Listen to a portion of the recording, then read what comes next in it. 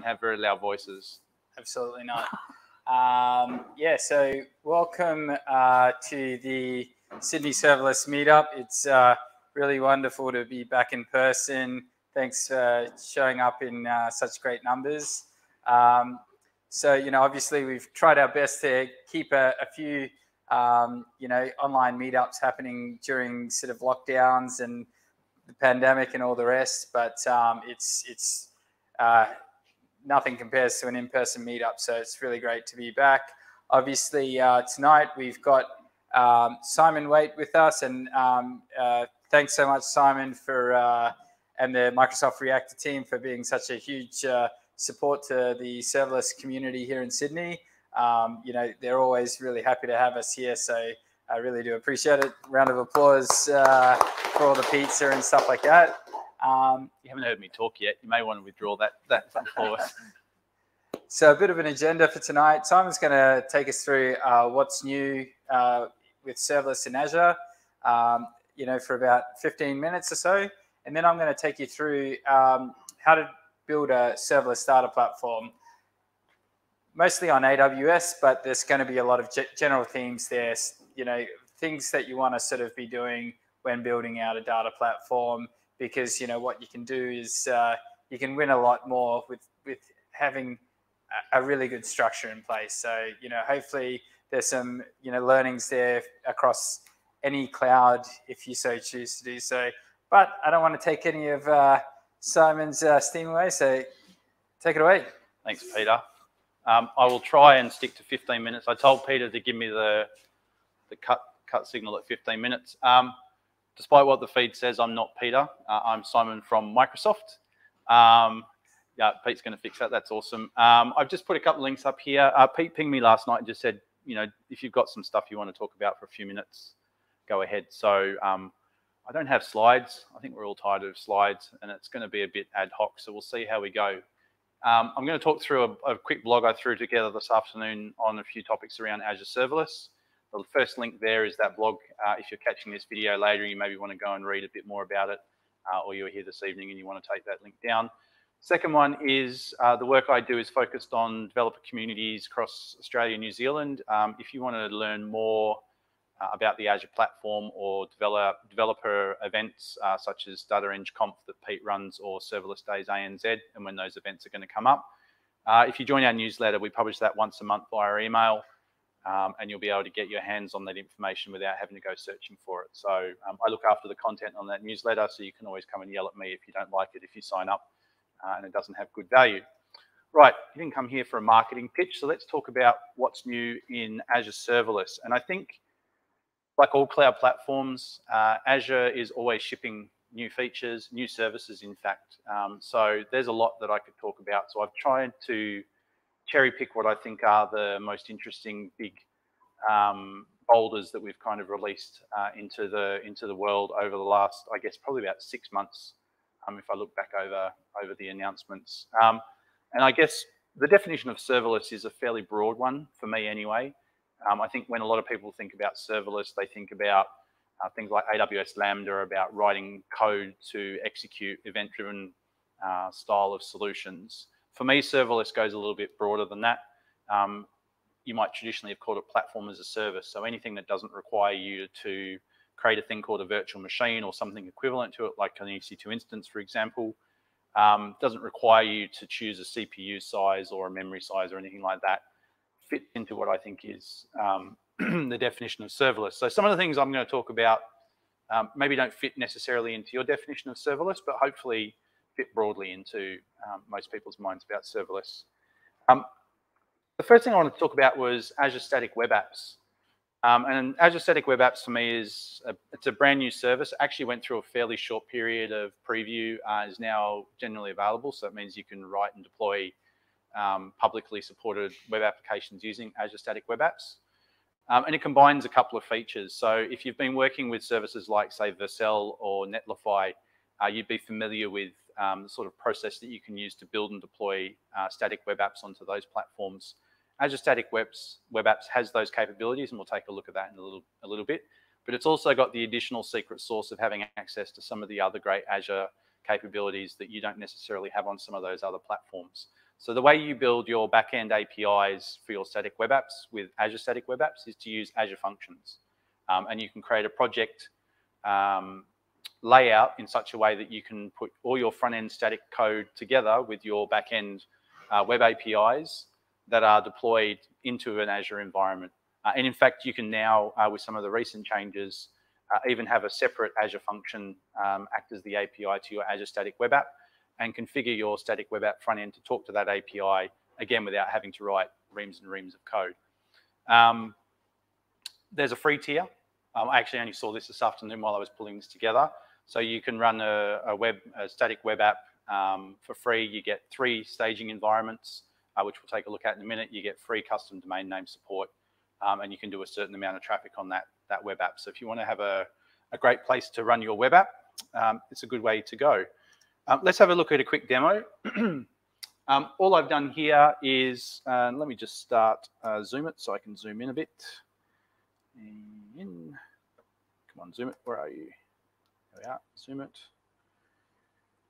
And hopefully this will work. So all I've done on GitHub is I've cloned a very static web app. In fact, it's not even, there's no JavaScript in it. It's literally just some HTML and CSS. I've cloned that into my own repository. And then inside of the Azure portal, I've gone and created a new Azure Static Web App application. And when I've created that, what I've done is I've actually configured up for it to pull this information. Where are we?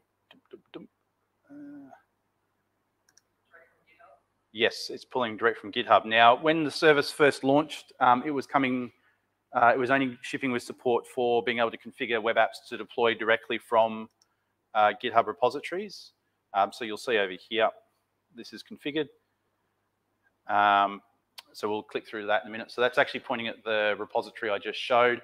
And then what the Azure Static Web Apps infrastructure does is it actually deploys a GitHub action into that repository for you, and will build the static web application that you have defined in that repository. So when you configure up Azure Static Web App, you say what framework or runtime or static site generator you're using, and we will actually generate the appropriate GitHub action for you and write it into the repository, which will then be used as a way to actually build and deploy into the Azure Static Web App environment. You'll see here you get this nice funky custom URL, which obviously you can override with your custom domain if you want. But if we go and open that, it's a vanilla JavaScript application. I'm a web developer. I'm a static web developer. Now, the good thing is that all I've done is say, for this, because there's no framework wrapped around it, I just told it where to find the web application source code in my repository. I still do that if I have a framework or a static site generator, and what it will do is it will pull the source out of those locations and build and package and deploy for you. The great thing that I get out of the box, and I haven't had to configure anything with this, is I've now got, and this is back in my GitHub repository and I'm on my main branch, you'll see I have one pull request sitting there. So if I go and open that pull request, because I'm an elite coder, you'll find that I've made an update to the index.html. And then what's happened is when I've submitted that PR, because of the way the actions are set up, it's actually triggered an update. So that update index.html is actually run against a pull request. And if I open up this particular action, you'll see that at the moment that PR is still open. If I open up the build and deploy job, and it's a bit hidden. Hopefully over time it will become something that's more exposed to the user when they run the web app. Down here in the output, you'll see that there is a link, hyperlink, and this is actually my change. So it's not the same site. That's the site that's my production site at the moment, and that's my PR pending change application running on a slightly different URL. Now, if I go ahead and merge that PR, it'll kick off the GitHub action and deploy that change into my main site. So if you've been working with things like Netlify, that workflow is kind of familiar to you. So we have that capability here as well. And that goes for your Azure functions as well. They come along for the ride with that. So again, just a standard GitHub repository. I've configured up inside of my static web app what type of application it is. that tells it how to create the GitHub action. We'll just take a quick look at the GitHub action, see that it's generated. So you'll see that it's got this really long, funky YAML file name because it was generated for me. And I haven't had to do anything here. It's automatically inserted the necessary secrets into the repository to configure it to be able to talk into GitHub. Now, in an enterprise environment, you wouldn't necessarily want every man and their dog being able to do that. So you could set this up once and then utilize that pipeline longer term. So that's pretty cool. And I think that's, for me, the fact that you can write your backend serverless API and deploy it in the same logical way that you deploy your static web app front end is it's a really nice way to look at these things and the benefit that you get versus some of the alternatives. At the moment, we support Python, Node, and .NET for the functions backends that are built and packaged and deployed as part of the solution. If you're bringing your own functions, you can do whatever languages you're currently using. There's more, but let's move on to the next thing. Azure Functions, there's always heaps of changes shipping with Azure Functions. So Azure Functions is our code-based, event-driven programming environment. So if you work with AWS, it's the equivalent to Lambda. It's been through 4 iterations for its runtime. So the core runtime that is actually the thing that executes your code. It's actually written in .NET Core, which is now .NET 6, which gives it the ability to run on both Windows and Linux. With the version 4 runtime, they've solved a challenge that historically Functions has had, which is being a .NET Core application. If you write a .NET Core function, you can sometimes get collisions between packages that are included in the runtime environment and in your custom solution. So I've certainly had instances in the past where functions are broken because the runtime updated and the package I relied on was updated. With this new 4 runtime, there's now what's called an isolated mode that you can choose to run in, which means that if you're running a .NET function, it's isolated from the actual core runtime itself, which means as the runtime updates, there's little or no chance that you will see any impact on your .NET function. The other benefits that you get is obviously you then get more extensibility with additional language support because you've now got an isolated runtime with an API that you can code against. So that's pretty cool. Durable functions. So durable functions is probably closest to what would be known as step functions in AWS. So it's an extension that runs on top of the functions runtime and is really designed for long-running workflows, again, written using code. As part of our work to, I guess, genericize some of our platform services to make them portable and hostable outside of Azure, we continue to add capabilities to things like the durable functions extensions. And what we've done here is we've now said, instead of just having to use, say, Azure Storage as your persistent storage provider, you can now choose to use Netherite, which is a Microsoft Research custom storage provider, which is portable. Or if, in fact, you want to maybe use SQL Server. Now, SQL Server seems like a bit of an odd choice until you understand that you can run Azure SQL Database, Azure SQL Database Serverless inside of Azure. You can run SQL Server on premises. A lot of customers already do that. And you can also run SQL Server on the edge. So immediately by choosing that, we now give you 3 potential locations that you can run your durable functions without it necessarily having to be hosted inside of Azure.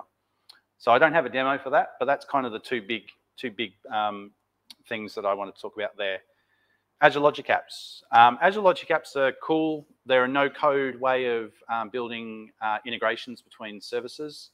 Probably the closest equivalent you would have to this would be what's it called? Honeycode in AWS, albeit Logic Apps has been around since 2015, so it's a much more mature product. And it comes out of the engineering team that built the original BizTalk server solution that we've had on premises since the early 2000s. So these guys and girls really know how to do integration and do it well at scale. Traditionally, if you used Azure Logic Apps, which I've done a lot, they were tightly coupled to Azure. You had a designer that was in the Azure portal. There was a designer in Visual Studio, but it wasn't great. With the changes that they've made in the last 6 months, you can now take Logic Apps and run them outside of Azure. So we have a thing called the single tenant Logic App. And the goal here is to, again, decouple you from having to run purely inside of Azure. And I'll talk a little bit about why we're doing this in a moment with the last thing I'm going to talk about. The way they've enabled this is that they now host Logic Apps on top of the Azure Functions runtime, which is really cool. The benefits you get out of that is anywhere you can run the Azure Functions runtime, which is lots of places, you can now run Logic Apps. The benefit also is that because you can run the Azure Functions core tooling on your local machine, you will now also have a really good designer experience for Logic Apps on your local machine without necessarily having to use the Azure portal. There are some differences between the traditional model of hosting Logic Apps inside of Azure itself versus choosing the single tenant model. But the benefits are that, again, you can build that Logic App once and then host it in lots of different locations, which is a common ask that we see from our bigger customers that are either hybrid cloud or multi-cloud. Azure Container Apps, I got 2 more to go, Pete. I don't know how I'm doing for time. Azure Container Apps, everyone's favorite topic. I promised Peter I wouldn't say the word Kubernetes, but I'll say the word Kubernetes. Azure Container Apps use Kubernetes, but you wouldn't know it. So when you create an Azure Container App, let's have a look at one. You create what's called a Container App environment. Okay, so you can think of a Container App environment effectively as a Kubernetes cluster, but you don't see Kubernetes. It's masked from you. And then when you create your Container App, you get some Kubernetes-like capabilities come along for the ride. So if you look here on the settings, you'll see you've got secrets, ingresses, and then further down the screen, you've actually got revision management as well. So revision management probably is more something that you might see using something like Spring Cloud, which gives you the ability to do revisions of your application as you build and deploy it, whereas ingresses is a fairly common structure that you would use to allow traffic into a Kubernetes cluster, and secrets is the way that Kubernetes manages secrets, which aren't really secrets because they're just base 64 encoded strings, but that's another talk. We can give it another time. I've got a really simple application. It's just a container, again, coming out of a Microsoft sample container registry. It will load eventually. I think it's gone to sleep because I haven't been using it. Container apps are good because they can scale to 0. So when you've got no load on your container app, you're not generating any costs apart from some storage costs. You're not paying for compute that you might be not actually utilizing at that point. You can do some of these things with a full-blown Kubernetes cluster. If you've got the capabilities already, you're probably running this stuff on Kubernetes and not container apps. However, if you're starting into this world of containerization, microservices and Kubernetes, this can be a really quick and simple way to get going because you get service discovery, traffic splitting, and the ability to do microservices using Dapper, which is our microservices framework that allows you to write microservices in any language, and then we kind of take care of all the plumbing work for you. In fact, we don't even do it. It's an open source product these days. And we manage the scaling using another open source product from Microsoft called Keta, which uses event signaling to drive the increasing number of pods that you would typically inside of Kubernetes, but that's all hidden from you in the container apps world. The obvious question is, why would I use container apps over something else? And that is a very good question. I'm not going to go into it this evening, but the blog goes to our official guidance on how to choose the right solution for hosting you know, the software that you're writing. And I think our friend Corey Quinn, who's a big friend, shall we say, of AWS, says that they've got, you know, was it 17 different ways of running containers? Well, we're going there as well. We've got, you know, probably 17 different ways of running containers as well. So 17 different ways of shooting. So I don't know about that. Definitely containers can be, they can be a bit of an elephant gun if you're not careful. All right, last one. Again, I said I wouldn't say Kubernetes, but it's there on the screen. The reality is for a lot of larger customers, hybrid cloud, multi-cloud is the way they want to go. Trying to build true multi-cloud or hybrid cloud without having a common set of infrastructure components to do that with is really difficult. Azure Functions, for example, has been able to run in lots of different places for a while with some restrictions. But if you want to do anything at scale and have a consistent management experience, it's been really difficult to do that.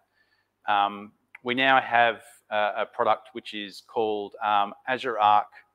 Where are we?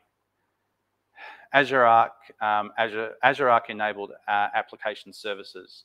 That's a nice tongue twister for you. But effectively what we've done is we've taken Azure App Services, which is a combination of web apps, Azure Functions, Azure Logic Apps, and we've made that as an extension that you can deploy into any CNCF compatible Kubernetes cluster that you can manage via Azure Arc, which is our management plane that gives you the ability to have a consistent view of all Kubernetes clusters you have, regardless of wherever they are.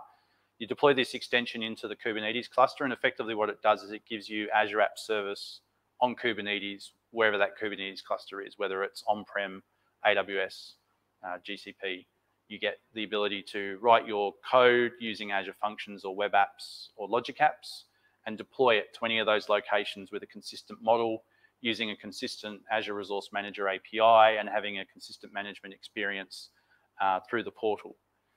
It's still in preview, but it's a really interesting proposition, and it goes alongside a bunch of other Azure Arc managed services. So all of our data services in Azure can also be deployed using the Azure Arc data services extension. So you can do things like deploying the Azure SQL database down into Kubernetes. Azure Event Grid is also available on Kubernetes. Azure API Management is also available on Kubernetes as well. So you can kind of see where we're going here. And it's really just meeting our customers where they are, which is them saying to us, we love your technology, but we need a viable DR proposition that maybe is not on your platform. It might be in our own data center, or it might be in another cloud provider's data center where they're running Kubernetes. So I think it's an interesting proposition, probably too low level and infra focused, I think, for a developer audience, but I think it's important to know about because for me, it gives me confidence that if I build using any of these services on top of Azure, that I have a viable way to take them elsewhere longer term as well. So that's pretty much it from me. I do have, and I know Pete's going to get started soon. I'm going to show you something really quickly. Everyone got their cameras ready? Where are we? It's here. Just going to slide it on the side of the screen here slowly. A bit like Jaws. Dum dum dum dum dum dum dum dum dum dum dum dum dum dum. All right. So I've got. Whoa! Oh no! It's there. So that's the URL. If you go to that URL, the first 5 people that go to that URL, there's $100 USD Azure credits for you to redeem there. And that will basically be available for you for the first 5 people, and it's valid for 90 days from today. So $100 USD. So even if you don't use Azure today, you can rock up and redeem that pass and get an Azure subscription to do your worst with, up to $100 US or to 90 days, whichever one comes first. You may well run afoul of things if you try and do large-scale Bitcoin mining in Azure. It's a pretty well-known pattern of services that get lit up to do that sort of stuff. But you know, if you want to burn $100 on a GPU VM running for 30 minutes to generate, I don't know, 0.0001 ETH, you go for it. Personally, I think it'd be a waste of that opportunity, but assuming that we don't shut it down because we recognize it as Bitcoin mining,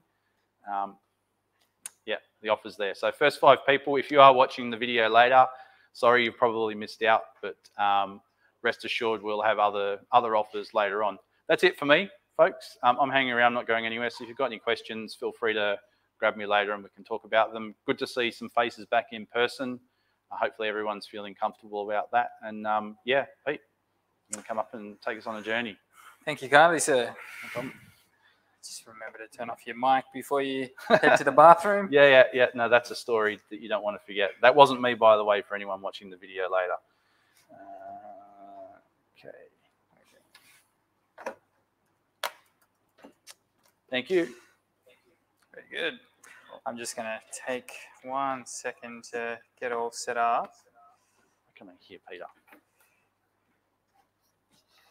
Oh, yes, we've got the ability to do this. That's good.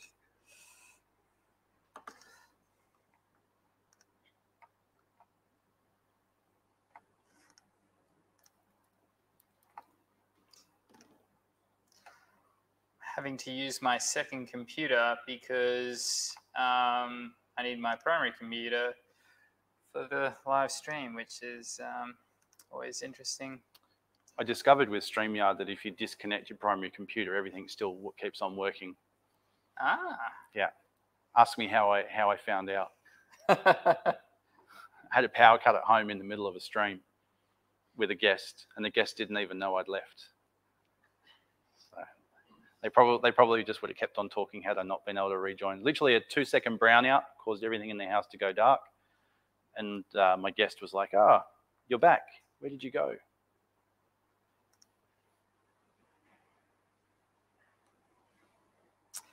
It's coming. It's coming. Sorry, folks, on the live stream. I will get into get organized eventually.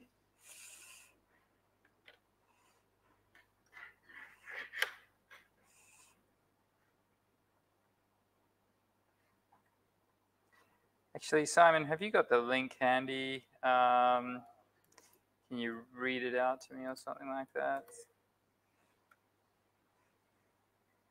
Technology, it's hard. I'm on StreamYard, TankStream. I'm on the TankStream Wi-Fi as well. That's probably half my problem. Is there a Microsoft? Yeah, it should be Reactor Sydney. Ah, yeah. And what's the username and password? I don't. Reactor Sid at Microsoft.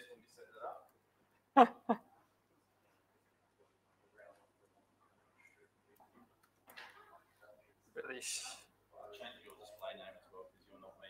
It's fine. You can just talk and I can change it in StreamYard. Yeah. Okay. Continue.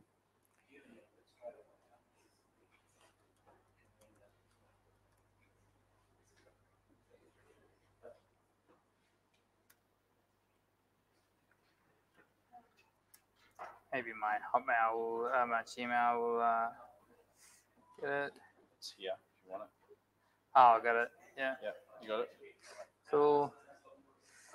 Now I will.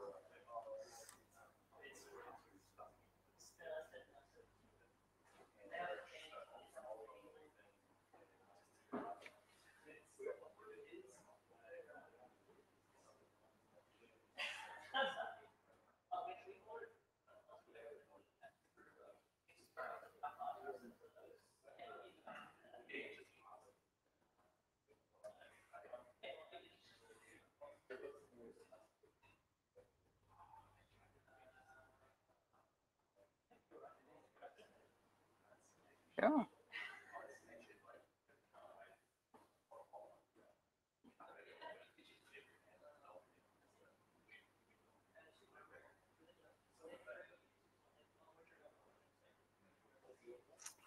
Okay. Gosh. All right. Not hearing myself twice. How did you go, Simon? You're all set? You don't have my. It just has your. Okay.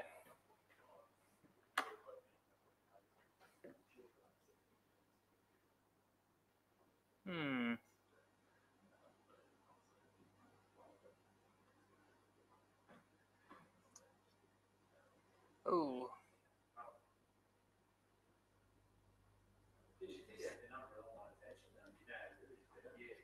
Yeah, I know. It's just that I'm on my spare computer. Oh, gosh.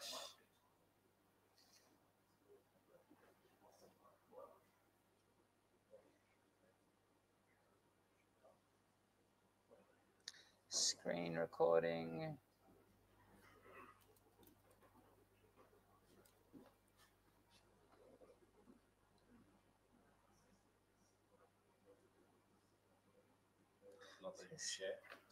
I just need to update the permissions on my.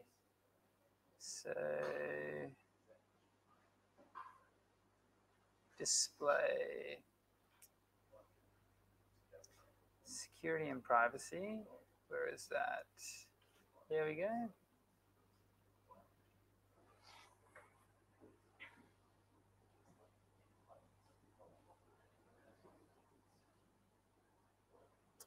Screen recording. Google Chrome. Okay. Sorry, folks. I'll be back on in a second.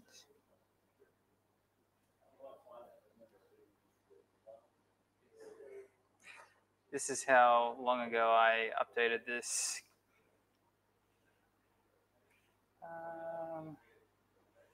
StreamYard.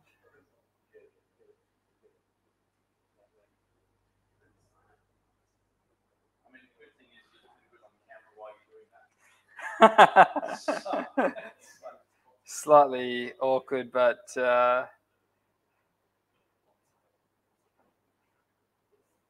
cool. Share screen.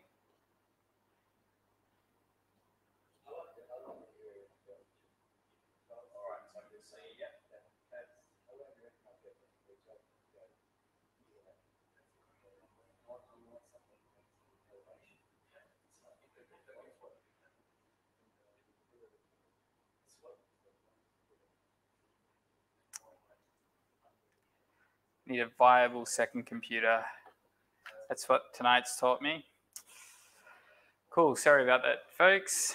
So yes, hopefully you can all hear me on the live stream, and thanks for your patience.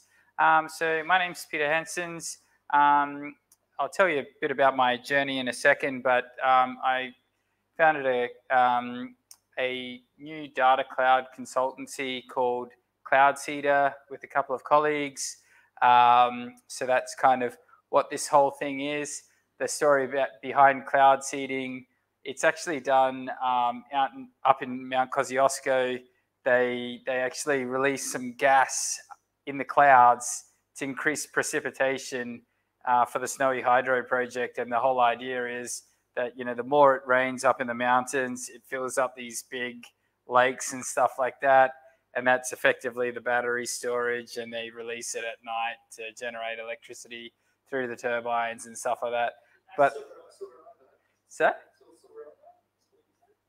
yeah, that's what they do. You can Google it. Yeah, but effectively the whole moral of the story is it makes clouds more effective, and and increases the output of the Snowy Hydro project. And we thought that's what we want to do for our customers as well.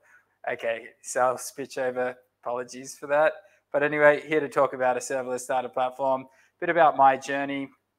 I did data for many years in financial services, and then did a few cloud courses, and was lucky enough to get hired by a cloud guru as their first data hire, set up all of their data engineering and stuff like that. Then did a few cloud engineering and solutions architecture roles, and then managed to set up my own little consultancy called Cloud Shuttle that kept me out of trouble in between meetups and conferences and stuff like that.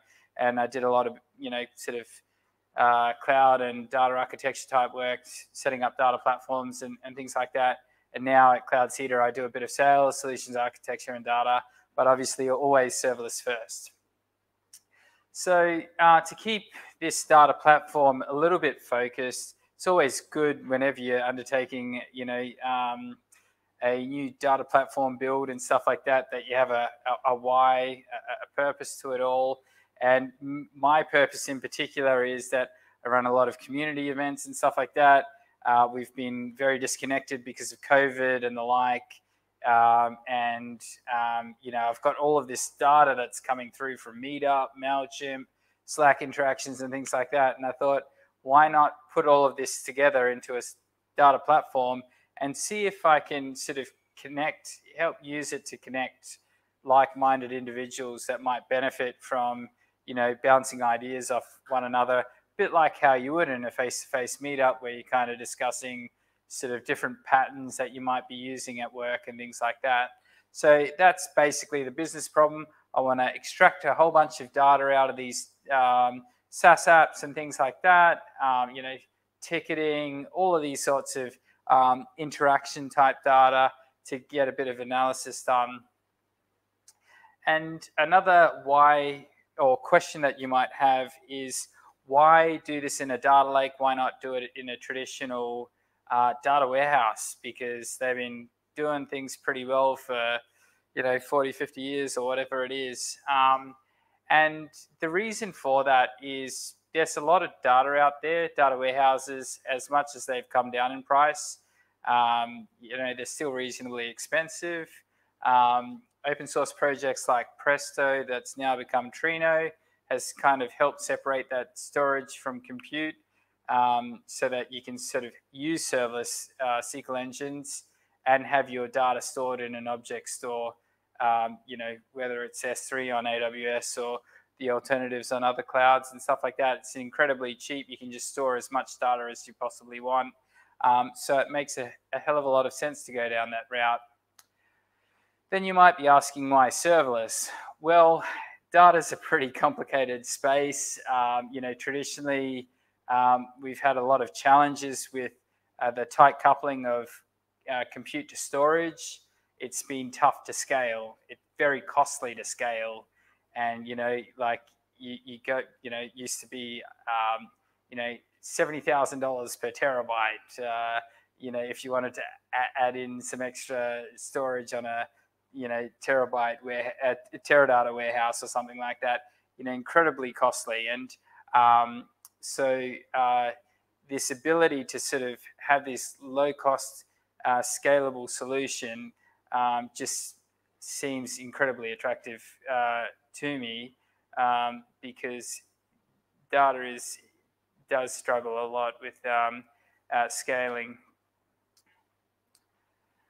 But a bit like sewage, data is often something that needs to go through multiple stages of purification before it's business ready.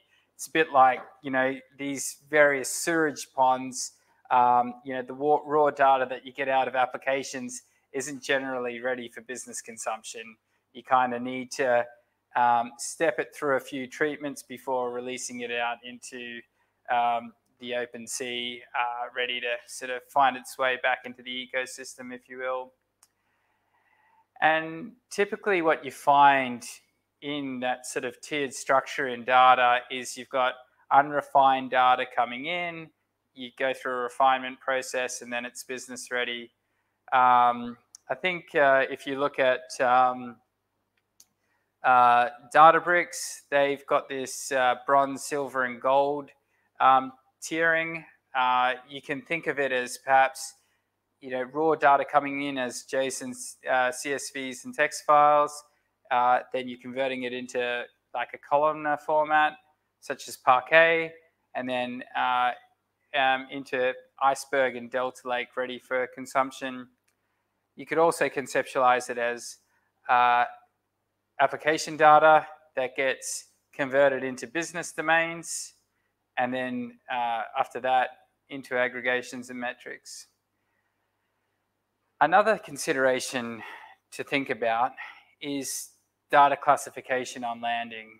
There's oftentimes, with how cheap object stores are, that you can just kind of throw it all in there and it's all good. And there's been quite a few of the major cloud providers have had I guess have been in the news over the years for inadvertent data leaks, not so much by the cloud providers themselves, but actual customers, because perhaps they've just thrown all of this data into this bucket, forgotten about it, changed the security permissions, or inadvertently, and it got leaked. And so being very intentional about where you're storing your data, and having a classification of that data. And for smaller companies that aren't in regulated industries, having a three-tier classification usually works: public, internal, and restricted. Think of public data as being sort of like ABS statistics. You can get them anywhere, so you're really not too fussed if they get out of your business. It's not a huge issue. Internal data, think about application logs and things like that. Not super sensitive, but you probably wouldn't want your competitors knowing about it. And then restricted data, think about sort of personal identifiable information, card data or health information and things like that. There's a huge reputational risk associated with just letting that data leak from your company. And so the benefit of doing something like this is twofold. It's that the people putting data into your data lake, sort of confronted with this question, well, how is my data classified? And, where should this data go? A lot of companies end up dumping it all into restricted because they're like, well, I'm not too sure, so I better play it safe. But, at least, they're sort of having to think about that a little bit. But then also when people are accessing that data, it's like, oh, this is coming out of the public bucket. So, it's probably don't need to stress too much about it versus something that's coming out of the restricted, need to take a lot of care. Cool. Tagging data, this is another big one. So basically, when you're loading your data into your data lake, it's often hugely important, especially for business users looking at the data, to be able to understand a little bit about what's going on in there. So, for instance, great tags to have is the source application where it's coming from. So if it's coming from MailChimp or meetup.com or Slack or, one of the various other, source applications, I'm just using a convoluted example here, but, you might have internal databases and the like that have names, and it's good to put that in as a tag. Also the geography, because there could be certain privacy laws that you needed to adhere to, GDPR in Europe and things like that. That's always really useful. Other tags is just whether that data does contain PII data. There's a few other types of tags that you might want to add in as well, such as whether this is a stream, whether it's an incremental, or whether it's a batch load. And that sort of informs you how you can sort of restitch that data when you're doing your data engineering. So once you've got all of your tag data, your data classified, tagged, segregated in the right spots, and then you've begun to get that data into a bit of a columnar-based file format, you want to start looking at now sort of grouping that data into particular domains. This is a lovely town on an island near Venice called Burano. It's famous for having each of the houses distinctively colored. Thought it was I couldn't find a really good image that spoke to domains very well, and I thought maybe this might be the one. But effectively, what you find is that you've got different application domains contained in these various application sources. So you might have customer information both in MailChimp, in Slack, and maybe that's where that customer is mastered from. And so when you're bringing in that data, and you might have interaction domains or event domains or marketing domains. And so as you're bringing in all of that data, it pays to really sort of start pulling, sifting out those domain events into their separate domains.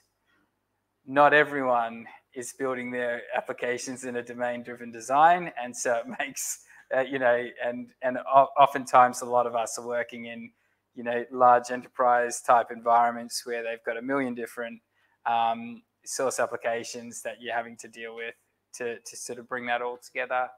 So it probably comes together a little bit better in this slide. So you've got your source applications there, you're classifying it into the different buckets. If you're on AWS, you'll be using glue jobs to convert it into Parquet, and then put that data into raw. Then what you want to do is run crawlers to get the to populate the data catalog, to discover the schema, make sure that that data is understood, what sort of columns and data types are in there. And then you want to start building out these glue jobs to start parsing all of these data into domain events. So we've got a customer there, event data, customer interactions, and perhaps in this case, like ticketing and the like, if you will. And then that goes into staging, ready for handoff to the data warehouse developers and business analysts. So with all this talk about domains, not sure if you've heard, but you might be asking, is this where I say the word data mesh or start talking about data mesh? And it most certainly is. So this is Mark Degani. She works at ThoughtWorks, and data mesh is kind of all the rage at the minute. It's if you're familiar with Kubernetes, you might think of it as a bit of a sidecar or for your container, where you're sort of doing that sort of platform engineering piece, but for data. And there's an acronym called DATSIS, which stands for Discoverable, Addressable, Trustworthy, Self-Describing, Interoperable, and Secure Data. And in the AWS ecosystem, what you want for discoverable data or discoverability is you want a data catalog. And in AWS, you've got the glue catalog. And then you want to have addressable data, so a way to actually get at all of that source data. And again, in AWS, you've got lake formation tables. So you can have all of these dispersed domains, but all addressable at a single time, able to be brought together. Trustworthiness of the data. Now, that's definitely a deeper discussion. I could probably write a book on that one over my 15 years working in data, but I've got some open source projects that I'll share with you on that front. Self-describing data. Now, this is where I was mentioning the data tags. Tagging your data is incredibly important, and it's just like your unit tests and integration tests for your applications. This is really eating your vegetables type stuff when it comes to data. Interoperable, so being able to actually get at all of this dispersed data. You've got Athena, and that's basically Presto, Trino. So a serverless, if you build it that way, SQL engine, so that just sort of takes away the scaling aspect for you. And then secure. So this is a very interesting one, which is one of the major benefits of using data tags, is that oftentimes role-based access can be very unwieldy. You need to build these roles for particular teams, and you never really know how many people have got that role and whether they're the right people to have that role and things like that. In data, it becomes a bit more important, if you will, because, for instance, say PII data, things that contain email addresses and the like, really, for most folks, they've got no business knowing that and having access to that sort of data. Really, you just want your marketing team to have access to that data.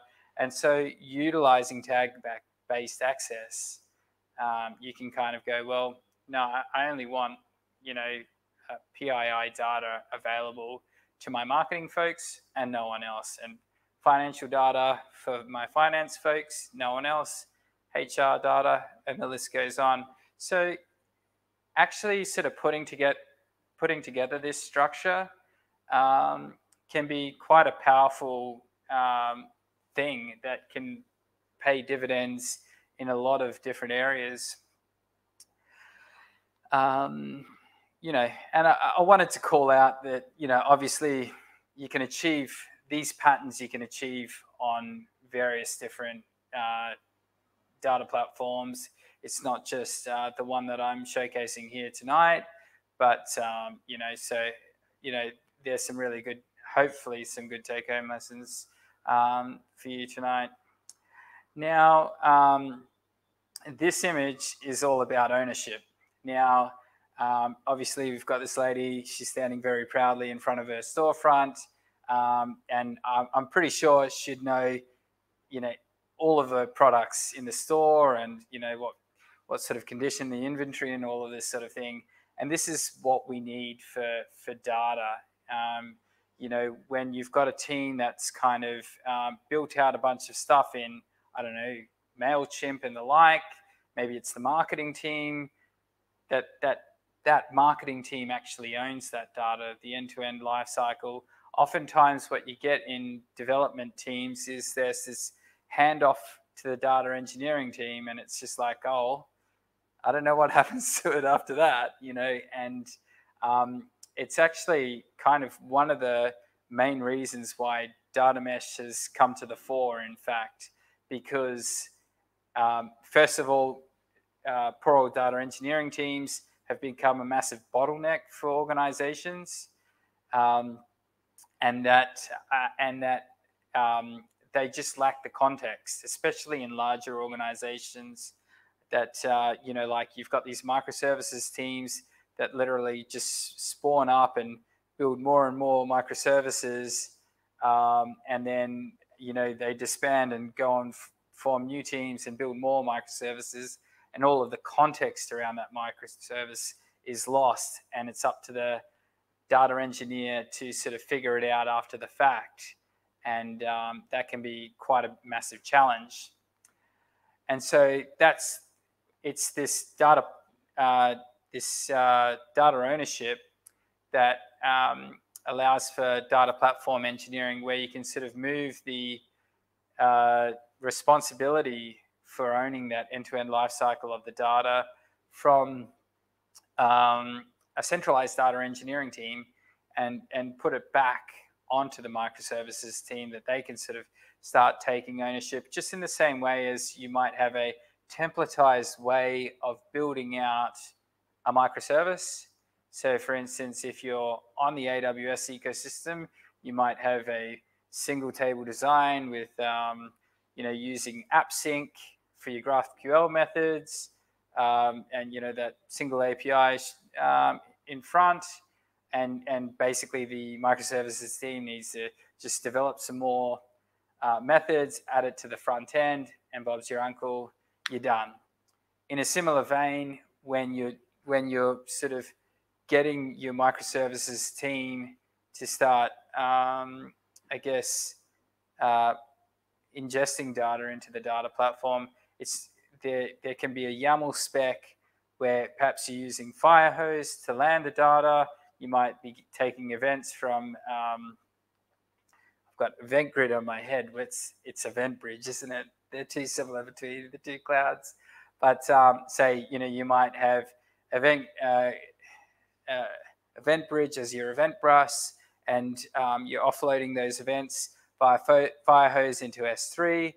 But it's not just simply left there where the sort of microservices team finish.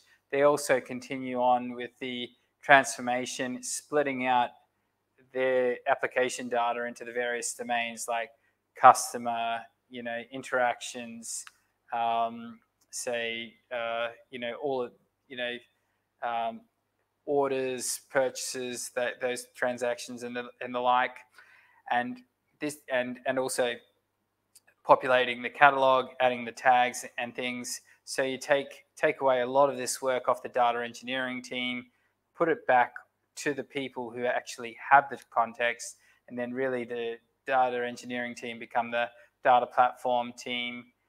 And then there's this really nice handoff to the analytics teams and things like that can actually use the data quite easily now, and build these metrics and semantic layers and presentation layers with the data, also machine learning use cases. Because once your data actually is in those domain events, you know, Like if I just hand you some random application data, that may or may not have very good column names and the like, that requires a lot of effort on your behalf to actually understand that data versus actually sort of handing off domain events. Like this is a customer object and, here you go, go away and do something with that.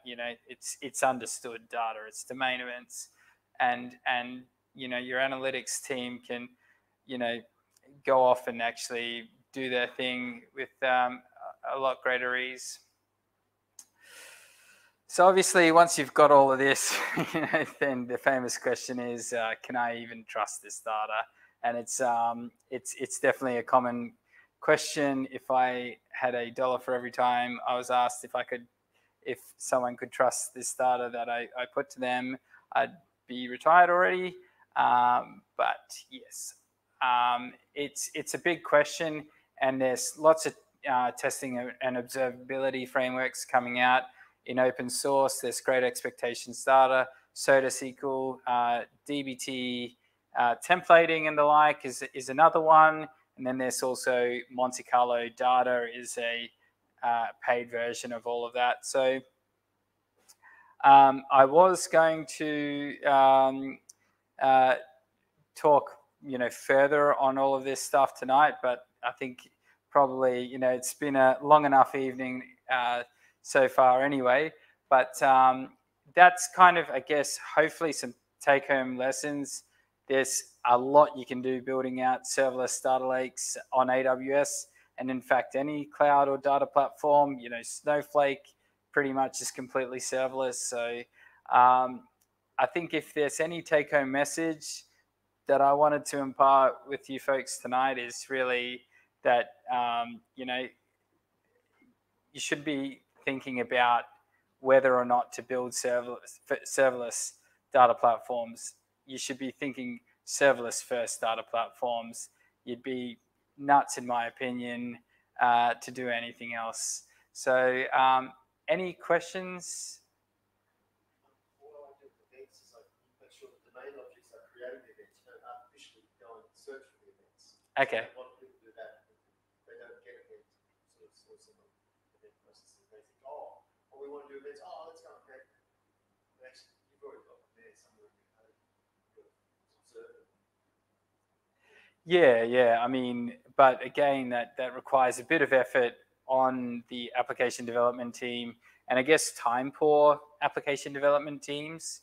You might say, what they really want is just a quick, easy pattern, like a YAML file that they populate and go, okay, here's how I can convert my application data into domain events, in a very sort of simple, light touch way. I've worked with big enterprise customers where they're just like flat out, like they've got a Jira board and backlog longer than War and Peace, and they're just like, yeah, mate, probably get to it in the next 2 years at some point, but yeah, it's not going to happen. Yeah, but who's doing DBT? So one of the requirements we have is around multi-tenancy. So in other words, a tenant SaaS platform will only see their slice of the data. I was wondering, is a data tags method by which you can sort of manage tenancy access so that tenants only see their slice? I think that'd be a really great use case for data tags. In fact. So data tags could be like at the data instance level, not just at the logical schema level. Yeah. So I always encourage, like, I can't answer like absolute specifics in your use case right now, but I guess that's kind of why I did this presentation in the first place, because I think oftentimes data projects, just like development projects, it's really like if you get the structure right, you really sort of put in a lot of thought up front about sort of the different nuances about your business use case, then half the battle's already won.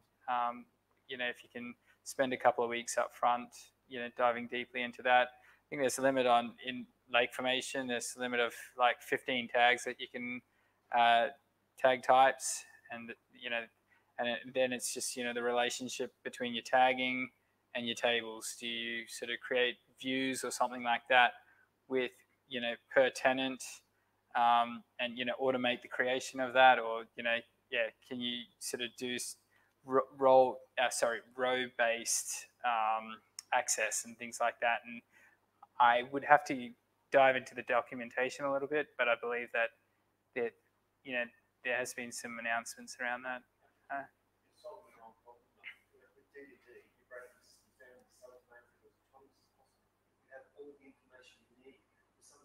Wants to go up and get some other information, it's not relevant. It gets the data it needs, it gets that business use case. So that's why I do with DD, I do data as well. I guess you might be just worried that one client can see the other client's data, so probably has to be.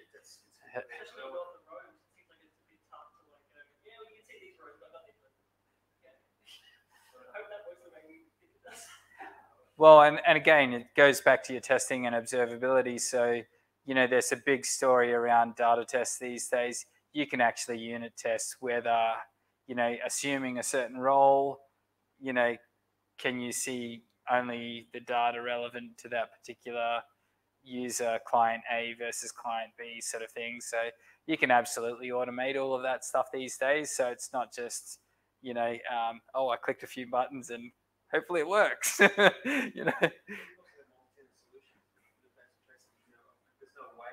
can get outside this data anyway. So it's totally stopped. Okay. Yeah, nice. Need to do a talk. Any other questions? Well, thanks so much. That's where you can reach me if you do have any further questions. That's it. I know this is probably a bit of a left field talk for a serverless meetup, but I thought, I think we're at this stage where it's not just talking about, like how to build a serverless microservice or something like that. We want to really start discussing some of these other aspects of the tech.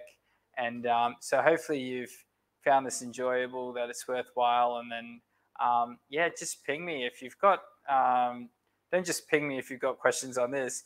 Ping me if you wanted to do a different talk that's kind of a bit of an extension on, the traditional serverless use cases, because I'm always fascinated to, hear what people are doing with serverless out in the wild. So thanks once again for coming. It's really great to see all your faces actually in person as well. So thank you. If you like, yeah. Did you stop the live stream, Simon?